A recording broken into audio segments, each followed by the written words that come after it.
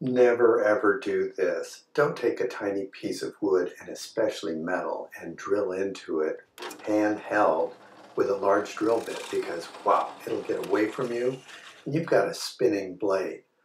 I have a couple of these quick release vertical toggles and I want to show you what can be done with them. All you need is the vertical toggle, and I attached it to a small piece of wood with 4 little bolts and nuts. I took a 3/8 inch nut, a bolt, excuse me, and then a brass insert that threaded on both sides. You can get those at Ace Hardware, and a 3/8 inch washer. Now, taking these, what I'm planning to do is attach it to the wooden surface that I made for my drill press. If I put it in the right place, you can see I can pivot and reach most of the drilling area that I'm interested in. I'm going to mark it right here. And then I'm going to take and drill a hole right through there. I'm going through the back side now with a tiny drill bit just to punch a hole out on the top side so I'll know where to drill. Now I'm taking a Forstner bit and 3/8 inch. I'm coming through and I'm going to drill right into a 2x4. I'll clear the chips here, and then I'm coming down into the 2x4 so it won't blow out on the back side. Now when I take a look, you'll see it's just as clean on the back side as the front. Let's take it over to the workbench, and I'm going to clap it down with these hold fast. Just one good tap and that thing isn't going anywhere.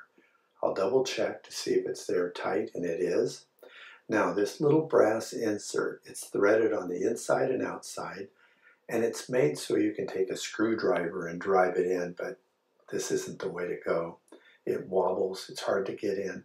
Here's a little tool I made. It's just a bolt, 3/8 inch bolt with a nut on it.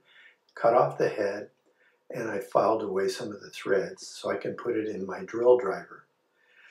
I see the top of my threaded sleeve here, and I screw it in on the bolt right up to the nut. Then I'll go over and put it into my drill driver.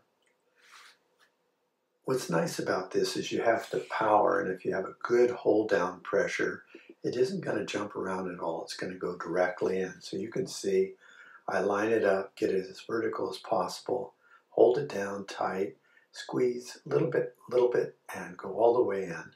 Now to get it out, what I do is I break it loose, break the chuck loose, and then after it's loose, I'll reach for just an adjustable wrench. And if I take that nut and just touch it a little bit, snap, it's loose, and then I can just hand pull it out.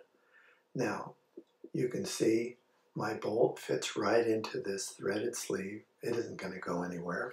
Now, to assemble this whole thing, I'll take my washer, I take my bolt, I put it through the hole in the wood, and go down into the threaded sleeve. After that's done, I leave it slightly loose so I can move it around still and get it where I want it. Later on, I might make a handle for that nut so I don't need the wrench, but you can see I can snap it in. I'll tighten right here, that's a good spot. And after I've tightened it in, I'll snap it down, and you can see it's good and tight. Any movement you see is on the piece of wood that isn't going to go anywhere because it's going to be down pressure, and the piece of wood we're drilling isn't going to come up. Now, if I want, I can loosen this, and I can take a tiny piece of wood, I can adjust it and snap it down. Okay, I didn't tighten the nut that time, but I don't know if that'll make a lot of difference. Do you see that gap? The wood is so small it's teeter-tottering up. So I'll grab another quick release. Luckily I have two, and I think I'm going to put another threaded sleeve over here so I can double snap it down on little pieces of material. And there's a little gap there, but remember I haven't put the threaded sleeve in yet.